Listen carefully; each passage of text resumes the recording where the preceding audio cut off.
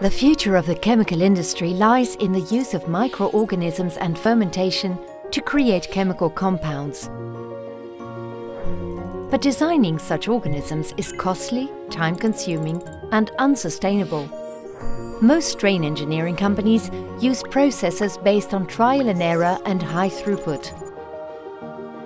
Digital modeling can reduce all this work to a single computer, resulting in more efficiency, superior microorganisms, and less waste and energy consumption.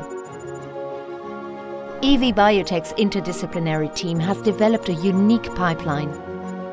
Our modeling software takes all aspects of microbial strain development into account.